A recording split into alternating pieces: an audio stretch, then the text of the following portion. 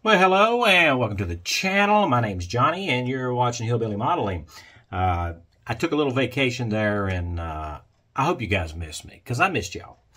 We're still working on our M113 Armored Personnel Carrier by Tamiya, and this is going to be part 7. So what we're going to do is we're going to do some weathering on the main vehicle, and we're going to paint up some figures. Now, I'm not really good at figures, but we're going to give that a shot. And also the final reveal, which I know you guys have been waiting on. So let's jump down to the bench here and get this thing done. So the first thing we need to do is go ahead and disassemble this again. I know we've had this thing apart so many times, but luckily everything fits well and we haven't broken anything yet, so that's a good thing. So what we have here is some AK enamel weathering products. We're going to be using these to do our weathering. Now this comes in a pack, and I think it's well worth the price that you pay for these because they last a very long time and they really do a good job. I don't know that we're going to be using this really dark one right over here, but we'll see. We'll see if we need to use that.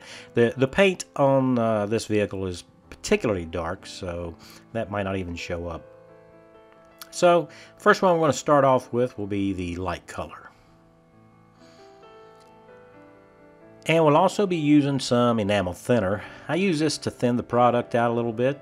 It helps, number one, with the drying time, and also helps with application. Now, once these bottles sit around for a little bit, it gets a little bit difficult to get these lids off. So I am using my mechanical help here to get that off. Now our mixture here is about 50-50 of the weathering product and the enamel thinner, and that helps it kind of flow around stuff. We don't want it really thin, but we do want it to kind of wick around. And as you can see here, I'm just dabbing in on the sponson areas here, and there's going to be dirt and dust and stuff that's going to collect there, so we'll just go ahead and put a little bit there. And of course, with our troops entering and exiting through the ramp area here, that's going to get covered up with some mud too. So we're going to use this lighter color of mud just to cover the ramp area a little bit. So I do give this a little bit of time to dry. It doesn't have to be perfectly dry. I just want it dry enough so that I can manipulate it with a slightly damp brush here using the enamel thinner. And we're just going to push it around and blend it in, kind of give it a dirty, mottled look here. We can even pull it up the sides just a little bit. Now these sponson areas is where the crew's going to have their ammo cans and their rucksacks and all that other stuff. So it's going to collect some dirt and dust and stuff. So on our deck plates, we do want it to be a bit of a mottled look. Modeled.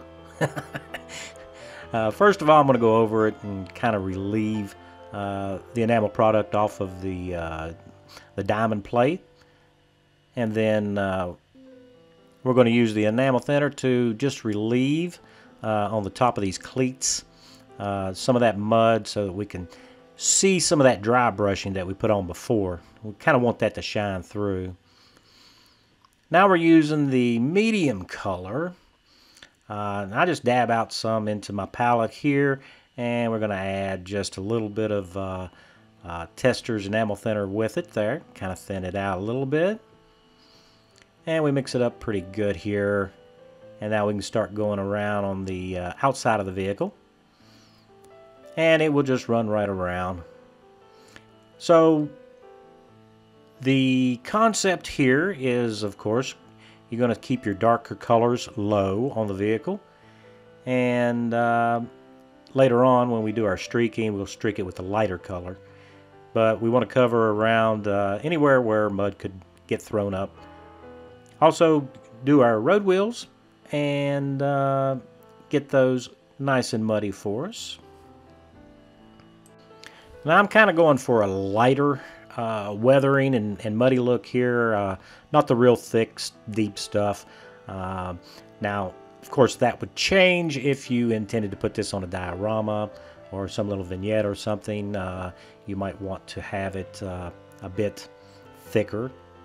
So we're going to use that same dark color. We're going to come back in on our floor plates, and we're going to add some there. Concept here is that it's going to be darker where the soldiers are walking most often, so, and a little bit lighter on the edges. And then we'll come back with some enamel thinner and just kind of get rid of any harsh lines that we might have. I just kind of like that easy transition between our different shades.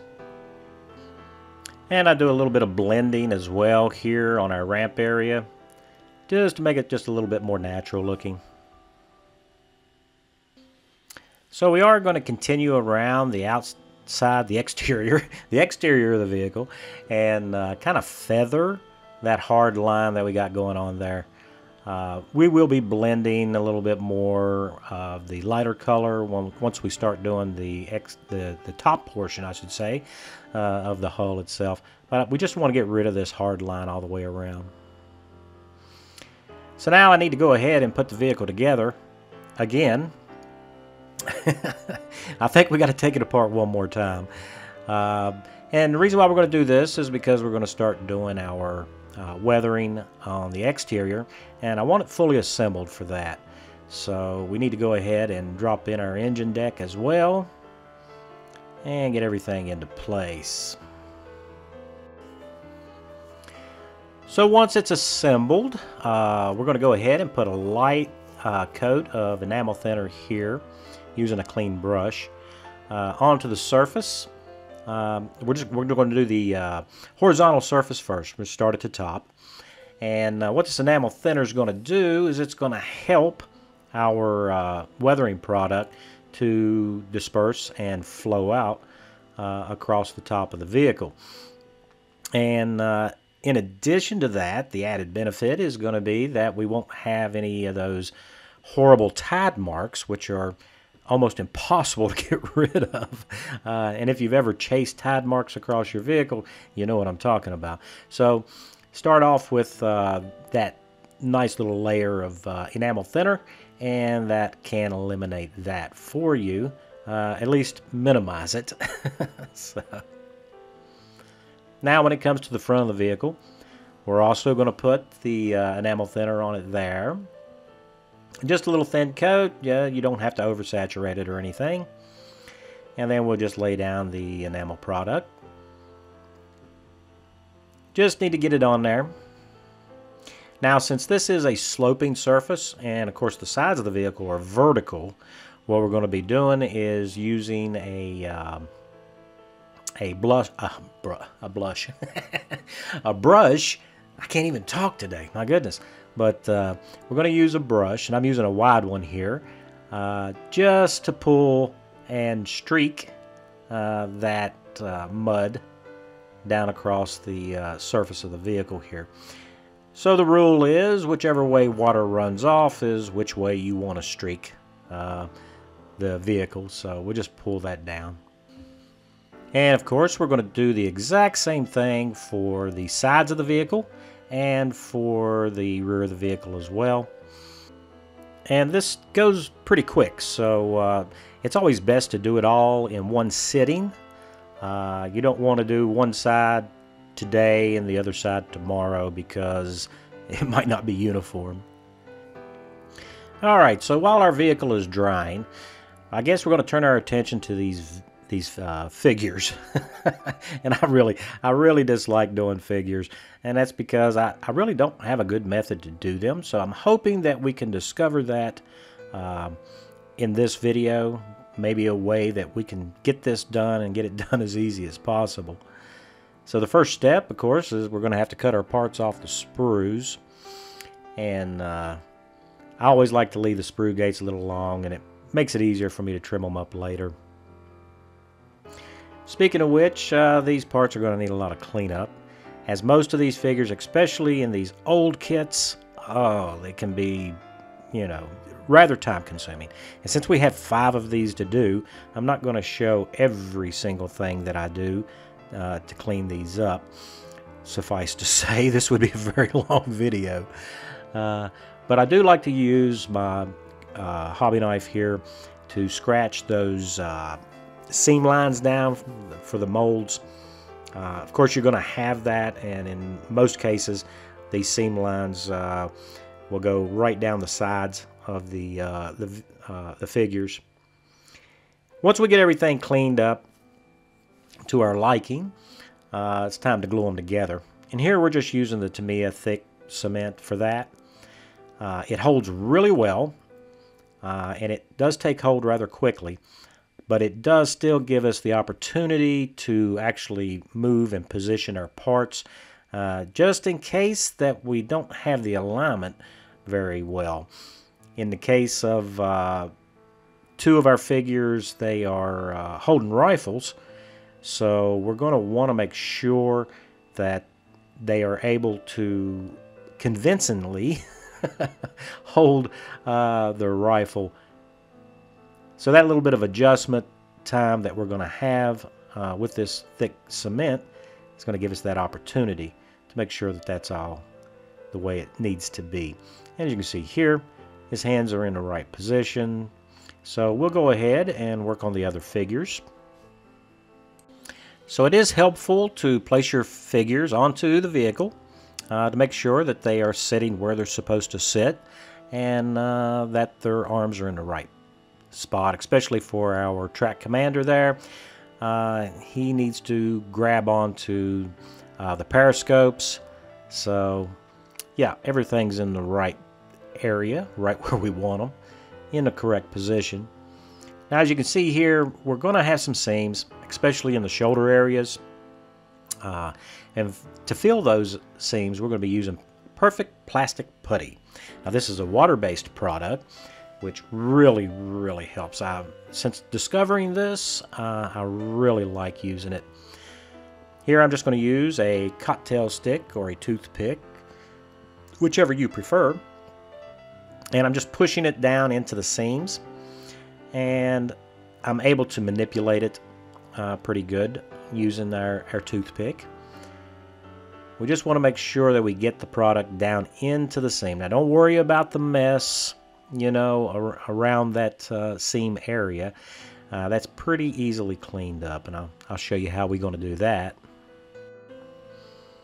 And that's going to be with a wet, well, not a sopping wet, a sufficiently damp cotton bud or Q-tip or earbud or cotton swab. I don't know, whatever terminology you'd like to use for it. But with the water, what we're doing is we are going across the top of the filler. Now, the filler, I allow that to dry completely before doing this. That way, we're not pulling the filler out of the joint. What we're doing is we're just re-moistening the surface area, and we're allowing our cotton swab here to pull away all the excess, and that'll leave the filler right into the cracks and crevices that we wanted to fill. So it works really good for this, and that's what makes this so easy to use. And for those harder to reach areas, we can use a toothpick, slightly dampened, and we can just manipulate down into the little areas that we couldn't get to with the cotton swab. And then once we've done that, we can come back with a cotton swab and just kind of dry it off. Easy peasy. All right, with all of our cracks and crevices filled, we need some way to hold our figures. So we're going to use our handy drill here from Tamiya. And in an inconspicuous spot, I'm going to drill a small hole. I think I'm using a 1mm here. And that way we can take our cocktail stick and add a handle. And just like that, we'll be able to hold on to our soldiers here without having to touch them for painting. Speaking of which, I've got them all primed up now in Vallejo black. and that's a black acrylic, water-based. And we can also check out those seams to make sure that, especially on the shoulders, that we don't have any big gaps or anything there. So those are looking pretty good. So for our next step, we're going to do a little bit of pre-shading on this. We'll just have to see how this works. Now this is the mixture that I've used before. This is our interior color, and it is the pale gray. And I try to keep the number of colors that we're using as simple and as few as possible. So you can see here it's water-based acrylic, pale gray, and that's craft paint. And I do use my airbrush thinner from Vallejo to thin that with. So now it's off to the spray booth. Now the concept here is to spray from above, which I'm trying to do is the best I can, but I do want to get enough paint on there. One of the things that you don't want to do is you don't want to start your spray on the piece. You want to start away from the piece and move the airstream onto the actual figure. And as you can see there, from spraying above, we do have some nice little highlights going on. So that looks pretty decent. So now it's time to move on. And that is to do the color. So now this is yellow. And if you didn't know, yellow and black makes OD green. Now the one on the left is the OD green that we sprayed our vehicle with. The one on the right, I added some more yellow to it to get a lighter OD green, which is we're going to use for our base color for our figures. So that's what we're going to spray all the guys with. And here you can see we've got them all painted up nice and green. So some of that pre-shading is coming through, which is great. It looks okay at this stage. And now I'm going to use some flat green. Now this is a tester's enamel, and we're gonna go to my good old standby, which is dry brushing. So I do wet the bristles just a little bit, and we'll dip it into the paint. And we're going to unload most of this off of the brush. We don't want to paint it, we want to dry brush it. And we're just going to transfer those pigments right onto all of the raised areas on the figure. And we can use as much pressure as we like here. We want to go kind of heavy with it. And we're going to transfer that green paint onto our figure. And I get a much better result this way. I tried the wet palette thing in different shades, and to be honest with you, they kind of look like green clowns looking for a clown car to ride in. So that didn't work out. So I went back to my fail-safe, I guess you could call it, which is dry brushing, which I can control much easier. And so we're just going to really throw that green on. And just to give you an example here, show you kind of what we end up with there. So it's lightened up that color quite a bit, and the dry brushing is bringing out the details in the uniform, all the folds. And the darker green that we sprayed on is down in the recesses, and you can see what a difference it is between the one that's painted on the left and the one that has not been dry brushed on the right. So that looks pretty good. I'm kind of happy with that. So we're going to continue on with dry brushing, and in this case we're going to use a flat tan here. And again, it is an enamel product, which is really easy to dry brush. And I'm using a very long bristle brush. That way we're not really getting too deep into those nooks and crannies and crevices and everything on the uniform. We're just hitting the highlights with that tan. As you can see there, how that tan really allows those details to pop for us. So that's looking even better, and I'm liking how that's coming out. So while our enamels are drying, we're going to go back to that Vallejo black that we primed everything in. So that's just the airbrush mixture here. And we're just going to refresh our boots and get those painted back up black because these guys had black boots. Now with the boots painted up, we're going to use this parched grass. That's kind of my Vallejo OD green color, and we're going to use that for his web gear here, suspenders, the belt, also our canteens, or I should say canteen covers, and we're just going to lightly paint that in, and that gives a nice contrast. It's really hard to get multiple different contrasts when you're painting everything green. So these different shades really helps bring those details out for us. Now we're going to take a look at all of our flesh colored areas, faces and arms and hands. Now this is a craft paint as well. You know I like to use those craft paints. This is flesh color, but as you can see, it is you know, kind of against that dark green, it looks rather stark and white. But that's okay, because this is just our base color that we're going to be putting in to give us a good foundation for the next step in taking care of our skin tones. And that's going to be using panel liner. Now we do wait for the flesh color as not quite flesh as it is supposed to be. Anyway, we wait for our flesh color to dry completely, and then we come back over it with Tamiya's panel liner. And I'm just going to apply this rather liberally, just on the flesh. And this will have an added benefit. It's going to stain that flat acrylic paint a darker brown color. So next, we take a clean brush and some enamel thinner, and just like you would clean up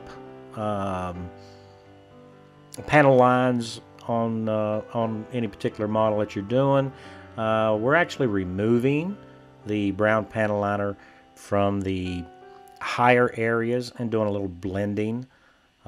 This is going to give us hopefully a passable skin tone, and also leave that panel liner in the darker or the more recessed areas, I should say, to give a lot more visual interest to our figure.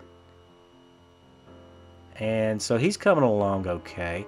So need to work a little bit more around the nose area and into the eye sockets some, and also around his hands and fingers and what have you, just to give it the impression that it is a convincing skin tone.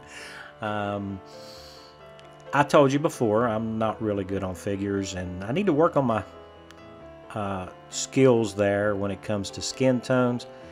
He needs a couple of areas of touch-up, but he's starting to look pretty decent.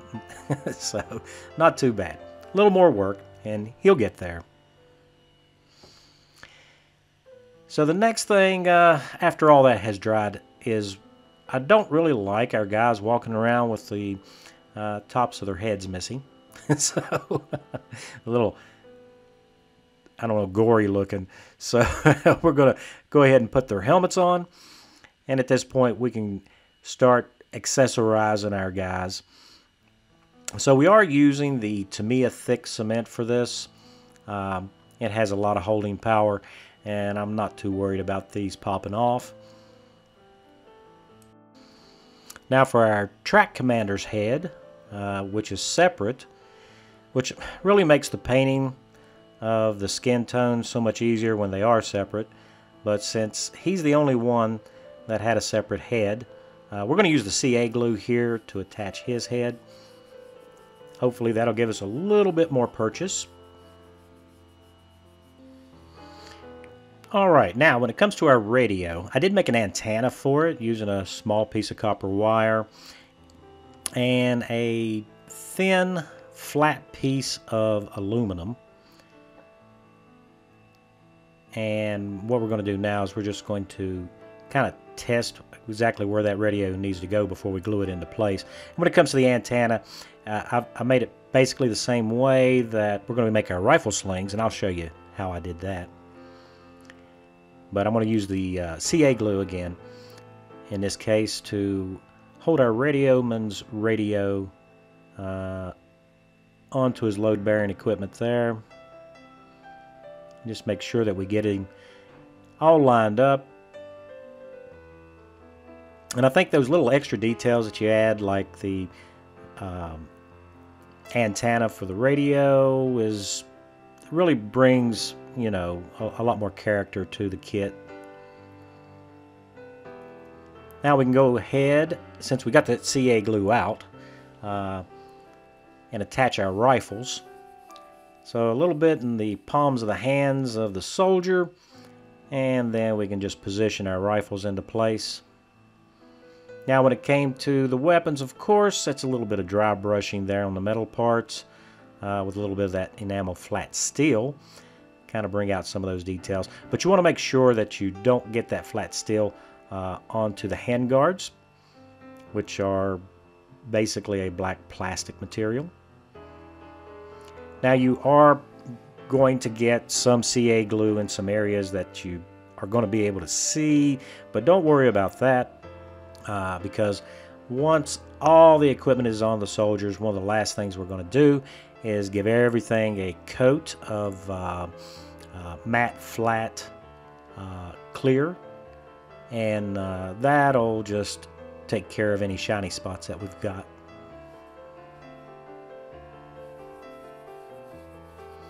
So here are the other accessories that are in the kit. We got two M60 machine guns, one of which I did cut the bipod legs off and then glue them back into a folded position. Give us a little bit more variety there. And we've got a couple of backpacks with the entrenching tools on them and some ammo cans, and we also got a grenade launcher. Can't remember the model of that. Is that the M72 grenade launcher? I don't really remember. But anyway, we're going to be putting all this equipment here inside the vehicle itself.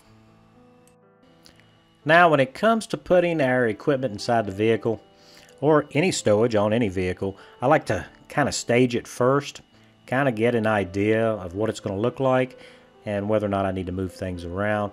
So I think it's always a good idea to do that before you commit to glue and permanently attach these items.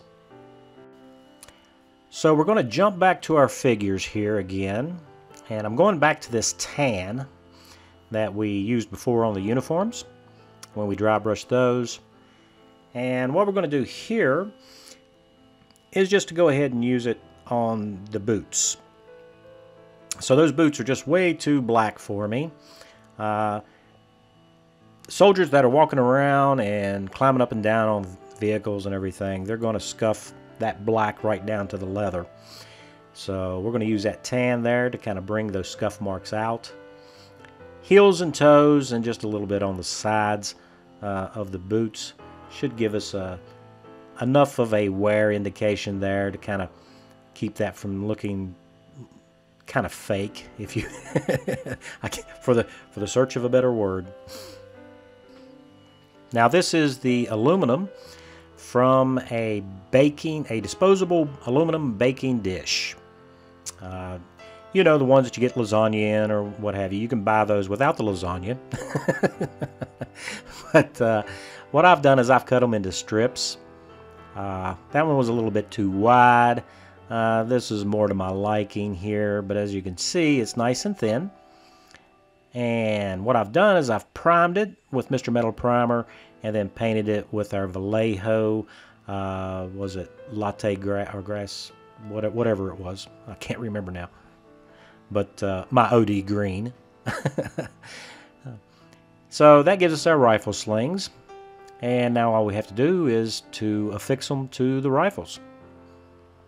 So I do have my helping hands here, which really helps so that I don't have to chase that figure around while I'm trying to manipulate those little strips of aluminum for our rifle slings. Now here we're just going to take and do some initial bends and kind of get the profile that we want for our rifle sling before we commit to glue. And we'll start out with our medium CA glue again, because now we're attaching metal to polystyrene. So we're going to have to use this CA glue for this. And we're going to very carefully start at the top of the rifle there, right where the sling swivel would be, just in front of the handguard. And get it positioned where we want it. Now once the top portion sets up, we can go ahead and cut that to length. Now once it's cut to length, we'll just add a little bit of a bend here. Kind of get it right where we kind of want it. It's a little tedious, and I'm trying not to put any real sharp creases in it. And once we get that adjusted, all we got to do is add a little CA glue, and then just put the sling right into the CA glue there. Just hold it just long enough for it to take, and that'll hold it in place for us. And there's the first guy with his rifle sling attached. And like I say, this is the same basic method that I used for our antenna on our radio. And I kind of like the profile of that rifle sling with it in the soldier's hands. Now when it comes to our radio guy, he's kind of missing the cord that goes to his mic. So what we're going to do here is we're just going to measure what the average length might be there. And I'm just using a really small bit. I think this is in inch. I think it's 0.074 diameter. And we're just going to make some wide coils here, because these wires for mics and headsets and what have you were usually coiled. So we're just going to create that using a small piece of copper wire there. We'll pull our little drill bit out, and that'll give us our coiled wire. And as you can see there, that's what we end up with. So I'm just going to get our general measurement here where I need to cut it so that I can cut it to length. And we can put a small profile bend into it. That'll make it a lot easier to install. Now, once that's done, all we have to do is prime it up for painting. And we're going to use that Mr. Metal primer for that. I just want to make sure that we don't have any real big drops on there that might, once it's dried, is going to give it a rather ununiform, not uniform appearance. And that metal primer dries really quick, so all we got to do then is we'll just hit it with the Vallejo Black and then just super glue it into place. And that's what it looks like. So I think that's a nice little detail there. I kind of wish I'd done a little bit more detail on the radio itself, but you know, maybe next time. So now that the figures are all painted up and dry and ready to go, we're going to give them all a good coat of this Model Masters acrylic flat clear. And that's my favorite go-to flat clear, and I'm really going to hate it when it disappears entirely. So before we close everything up, and we won't be able to see all these little details inside the vehicle, again, we'll just go ahead and take a look at everything that we've done. And I think it's come out looking pretty decent. Of course, that's going to be up to you guys. You let me know if you like how everything has turned out. Give me a thumbs up. I'd appreciate that. So this has been a fun build. I've really enjoyed it. Make sure you stick to the end where the turntable video portion is. But my critique on this particular model, even for its age. I think it's 1974 is when it came out. It's a nice kit. We did do some improvements. We did add the AFVClub tracks to it, and did some modifications there for our drive sprockets and what have you, so that would fit. And I do suggest that you think about upgrading your tracks, because those old rubber band style tracks aren't the best in the world. And we did a few other little improvements along the way, but I think it turned out really well, and it is a nice kit to build with very few actual fit issues. One of the issues that I did have is with the ramp, because it was extremely tight and didn't really want to fit very well. And then of course that pull release cable on the top hatch, which we relocated, and that is totally Tamiya's fault. It was just molded onto the wrong end of the of the hatch. But as far as the rest of the kit goes, most of it fit together really well. So I'd like to take this opportunity to thank all of my subscribers. It's because of you guys that I keep making these videos for you to enjoy, and I hope you enjoyed this one. And if you have any comments or anything, I'd love to hear from you. Now, if you're new to the channel, hopefully today, if you're not a subscriber, I maybe earned that subscription from you, and I would appreciate that. So until next time, guys, take care, stay safe, and I will see you in the next one.